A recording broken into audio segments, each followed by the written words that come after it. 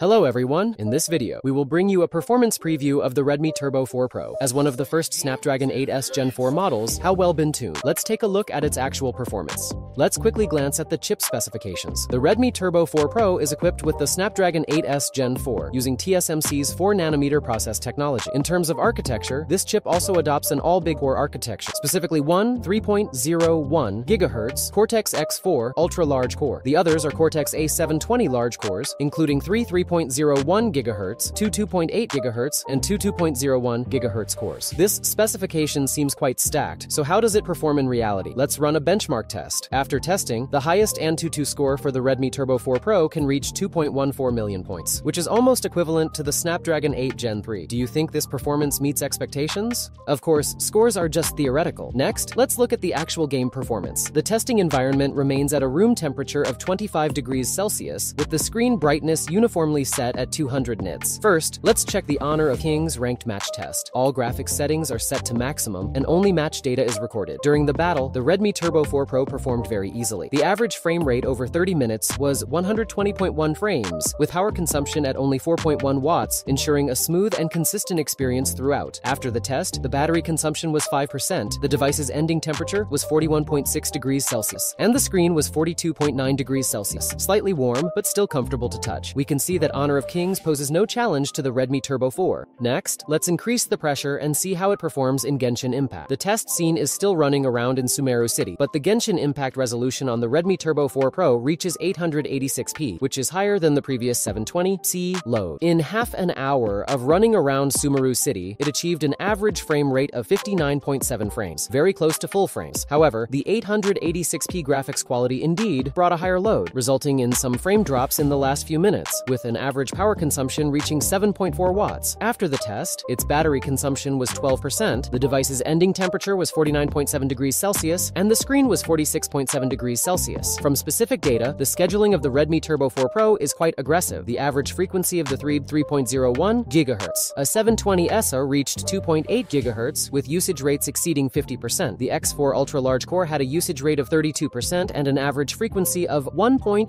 GHz. Relatively speaking, the Snapdragon 8S Gen 4 driving Genshin Impact at 886p is a bit stressful. If reduced to 720p, it should provide a better gaming experience with longer full frame time and better power consumption and heat dissipation performance.